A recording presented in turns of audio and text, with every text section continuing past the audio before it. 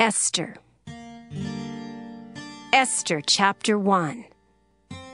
Now it came to pass in the days of Ahasuerus, this is Ahasuerus, which reigned from India even unto Ethiopia, over 127 provinces, that in those days, when the king Ahasuerus sat on the throne of his kingdom, which was in Shushan the palace, in the 3rd year of his reign, he made a feast unto all his princes and his servants, the power of Persia and Media, the nobles and princes of the provinces being before him. When he showed the riches of his glorious kingdom and the honor of his excellent majesty many days, even 180 days. And when these days were expired, the king made a feast unto all the people that were present in Shushan the palace, both unto great and small, 7 days in the court of the garden of the king's palace, where were white, green, and blue hangings fastened with cords of fine linen and purple to silver rings and pillars of marble. The beds were of gold and silver upon a pavement of red and blue and white and black marble. And they gave them drink in vessels of gold, the vessels being diverse from one another, and royal wine in abundance, according to the state of the king. And the drinking was according to the law, none did compel, for so the king had appointed to all the officers of his house that they should do according to every man's pleasure. Also Vashti the queen made a feast for the women in the royal house which belonged to King Ahasuerus. On the 7th day, when the heart of the king was merry with wine, he commanded Mehuman, Biztha, Harbona, Bigtha, and Abagtha, Zethar, and Carcas, the 7 chamberlains that served in the presence of Ahasuerus the king, to bring Vashti the queen before the king with the crown royal, to show the people and the princes her beauty, for she was fair to look on. But the queen Vashti refused to come at the king's commandment by his chamberlains. Therefore was the king very wroth, and his anger burned in him. Then the king said to the wise men, which knew the times, for so was the king's manner toward all that knew law and judgment. And the next unto him was Carshena, Shethar, Admatha, Tarshish, Meres, Marsena, and Memucan, the 7 princes of Persia and Media, which saw the king's face, and which sat the first in the kingdom. What shall we do unto the queen Vashti according to law, because she hath not performed the commandment of the king Ahasuerus by the chamberlains? And Memucan answered before the king and the princes, Vashti the queen hath not done wrong to the king only, but also to all the princes, and to all the people that are in all the provinces of the king Ahasuerus. For this deed of the queen shall come abroad unto all women, so that they shall despise their husbands in their eyes, when it shall be reported, the king Ahasuerus commanded Vashti the queen to be brought in before him, but she came not. Likewise shall the ladies of Persia and Media say this day unto all the king's princes, which have heard of the deed of the queen, thus shall there arise too much contempt and wrath. If it please the king, let there go a royal commandment from him, and let it be written among the laws of the Persians and the Medes, that it be not altered, that Vashti come no more before King Ahasuerus, and let the king give her royal estate unto another that is better than she. And when the king's decree which he shall make shall be published throughout all his empire, for it is great, all the wives shall give to their husbands honor, both to great and small. And the saying pleased the king and the princes. And the king did according to the word of Memucan. For he sent letters into all the king's provinces, into every province according to the writing thereof, and to every people after their language, that every man should bear rule in his own house, and that it should be published according to the language of every people. Esther, chapter 2. After these things, when the wrath of King Ahasuerus was appeased, he remembered Vashti and what she had done and what was decreed against her. Then said the king's servants that ministered unto him, Let there be fair young virgins sought for the king, and let the king appoint officers in all the provinces of his kingdom, that they may gather together all the fair young virgins unto Shushan the palace, to the house of the women unto the custody of Hegai, the king's chamberlain, keeper of the women. And let their things for purification be given them, and let the maiden which pleaseth the king be queen instead of Vashti. And the thing pleased the king, and he did so. Now in Shushan the palace there was a certain Jew whose name was Mordecai, the son of Jair, the son of Shimei, the son of Kish, a Benjamite, who had been carried away from Jerusalem with the captivity, which had been carried away with Jeconiah, king of Judah, whom Nebuchadnezzar, the king of Babylon, had carried away. And he brought up Hadassah, that is, Esther, his uncle's daughter, for she had neither father nor mother, and the maid was fair and beautiful, whom Mordecai, when her father and mother were dead, took for his own daughter. So it came to pass, when the king's commandment and his decree was heard, and when many maidens were gathered together unto Shushan the palace to the custody of Hegai, that Esther was brought also unto the king's house to the custody of Hegai, keeper of the women. And the maiden pleased him, and she obtained kindness of him, and he speedily gave her her things for purification, with such things as belonged to her, and 7 maidens which were meet to be given her out of the king's house. And he preferred her and her maids unto the best place of the house of the women. Esther had not showed her people nor her kindred, for Mordecai had charged her that she should not show it. And Mordecai walked every day before the court of the women's house to know how Esther did and what should become of her. Now when every maid's turn was come to go into King Ahasuerus, after that she had been 12 months according to the manner of the women, for so were the days of their purifications accomplished, to wit, 6 months with oil of myrrh, and 6 months with sweet odors, and with other things for the purifying of the women. Then thus came every maiden unto the king. Whatsoever she desired was given her to go with her out of the house of the women unto the king's house.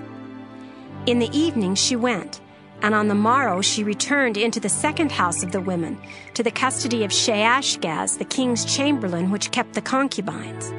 She came in unto the king no more, except the king delighted in her, and that she were called by name. Now when the turn of Esther, the daughter of Abihail, the uncle of Mordecai, who had taken her for his daughter, was come to go in unto the king, she required nothing but what Hegai, the king's chamberlain, the keeper of the women, appointed. And Esther obtained favor in the sight of all them that looked upon her. So Esther was taken unto King Ahasuerus into his house royal in the 10th month, which is the month Tebeth, in the 7th year of his reign. And the king loved Esther above all the women, and she obtained grace and favor in his sight more than all the virgins, so that he set the royal crown upon her head, and made her queen instead of Vashti. Then the king made a great feast unto all his princes and his servants, even Esther's feast, and he made a release to the provinces and gave gifts according to the state of the king. And when the virgins were gathered together the second time, then Mordecai sat in the king's gate. Esther had not yet showed her kindred nor her people, as Mordecai had charged her. For Esther did the commandment of Mordecai, like as when she was brought up with him.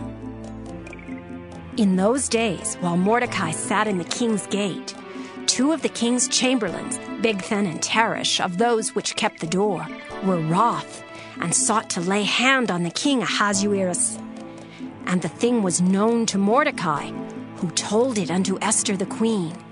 And Esther certified the king thereof in Mordecai's name. And when inquisition was made of the matter, it was found out. Therefore they were both hanged on a tree, and it was written in the book of the Chronicles before the king.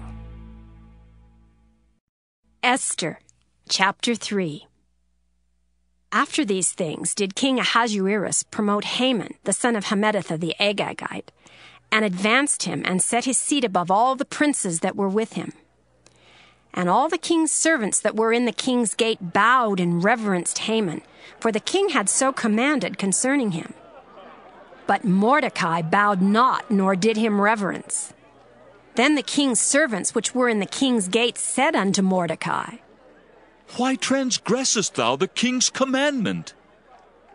Now it came to pass, when they spake daily unto him, and he hearkened not unto them, that they told Haman to see whether Mordecai's matters would stand, for he had told them that he was a Jew. And when Haman saw that Mordecai bowed not, nor did him reverence, then was Haman full of wrath. And he thought scorn to lay hands on Mordecai alone, for they had showed him the people of Mordecai. Wherefore Haman sought to destroy all the Jews that were throughout the whole kingdom of Ahasuerus, even the people of Mordecai. In the 1st month, that is the month of Nisan, in the 12th year of King Ahasuerus, they cast pure, that is the lot, before Haman from day to day, and from month to month, to the 12th month, that is the month Adar. And Haman said unto King Ahasuerus, There is a certain people scattered abroad and dispersed among the people in all the provinces of thy kingdom, and their laws are diverse from all people, neither keep they the king's laws. Therefore it is not for the king's profit to suffer them. If it please the king, let it be written that they may be destroyed, and I will pay 10,000 talents of silver to the hands of those that have the charge of the business, to bring it unto the king's treasuries. And the king took his ring from his hand, and gave it unto Haman, the son of Hammedatha the Agagite, the Jews' enemy. And the king said unto Haman, The silver is given to thee, the people also, to do with them as it seemeth good to thee. Then were the king's scribes called on the 13th day of the 1st month, and there was written according to all that Haman had commanded unto the king's lieutenants, and to the governors that were over every province, and to the rulers of every people of every province, according to the writing thereof, and to every people after their language. In the name of King Ahasuerus was it written, and sealed with the king's ring. And the letters were sent by posts into all the king's provinces, to destroy, to kill, and to cause to perish all Jews, both young and old, little children and women, in one day, even upon the 13th day of the 12th month, which is the month Adar, and to take the spoil of them for a prey. The copy of the writing for a commandment to be given in every province was published unto all people, that they should be ready against that day. The posts went out, being hastened by the king's commandment, and the decree was given in Shushan the palace. And the king and Haman sat down to drink, but the city Shushan was perplexed. Esther, chapter 4. When Mordecai perceived all that was done, Mordecai rent his clothes and put on sackcloth with ashes, and went out into the midst of the city and cried with a loud and bitter cry, and came even before the king's gate, for none might enter into the king's gate clothed with sackcloth. And in every province whithersoever the king's commandment and his decree came, there was great mourning among the Jews, and fasting and weeping and wailing, and many lay in sackcloth and ashes. So Esther's maids and her chamberlains came and told it her. Then was the queen exceedingly grieved, and she sent raiment to clothe Mordecai, and to take away his sackcloth from him, but he received it not. Then called Esther for Hatach, one of the king's chamberlains, whom he had appointed to attend upon her, and gave him a commandment to Mordecai to know what it was and why it was. So Hatach went forth to Mordecai unto the street of the city, which was before the king's gate. And Mordecai told him of all that had happened unto him, and of the sum of the money that Haman had promised to pay to the king's treasuries for the Jews, to destroy them. Also he gave him the copy of the writing of the decree that was given at Shushan to destroy them, to show it unto Esther, and to declare it unto her, and to charge her, she should go in unto the king to make supplication unto him, and to make request before him for her people. And Hatach came and told Esther the words of Mordecai. Again Esther spake unto Hatach, and gave him commandment unto Mordecai. All the king's servants and the people of the king's provinces, do know that whosoever, whether man or woman, shall come unto the king into the inner court, who is not called, there is one law of his to put him to death, except such to whom the king shall hold out the golden scepter, that he may live. But I have not been called to come in unto the king these 30 days. And they told to Mordecai Esther's words. Then Mordecai commanded to answer Esther. Think not with thyself that thou shalt escape in the king's house more than all the Jews. For if thou altogether holdest thy peace at this time, then shall their enlargement and deliverance arise to the Jews from another place. But thou and thy father's house shall be destroyed. And who knoweth whether thou art come to the kingdom for such a time as this? Then Esther bade them return Mordecai this answer. Go, gather together all the Jews that are present in Shushan, and fast ye for me, and neither eat nor drink 3 days, night or day. I also and my maidens will fast likewise, and so will I go in unto the king, which is not according to the law. And if I perish, I perish. So Mordecai went his way and did according to all that Esther had commanded him. Esther, chapter 5. Now it came to pass on the 3rd day that Esther put on her royal apparel and stood in the inner court of the king's house over against the king's house. And the king sat upon his royal throne in the royal house over against the gate of the house. And it was so, when the king saw Esther the queen standing in the court, that she obtained favor in his sight. And the king held out to Esther the golden scepter that was in his hand. So Esther drew near and touched the top of the scepter. Then said the king unto her, What wilt thou, Queen Esther, and what is thy request? It shall be even given thee to the half of the kingdom. And Esther answered, If it seem good unto the king, let the king and Haman come this day unto the banquet that I have prepared for him. Then the king said, Cause Haman to make haste, that he may do as Esther hath said. So the king and Haman came to the banquet that Esther had prepared. And the king said unto Esther at the banquet of wine, What is thy petition? And it shall be granted thee. And what is thy request? Even to the half of the kingdom it shall be performed. Then answered Esther and said, My petition and my request is, if I have found favor in the sight of the king, and if it please the king to grant my petition and to perform my request, let the king and Haman come to the banquet that I shall prepare for them, and I will do tomorrow as the king hath said.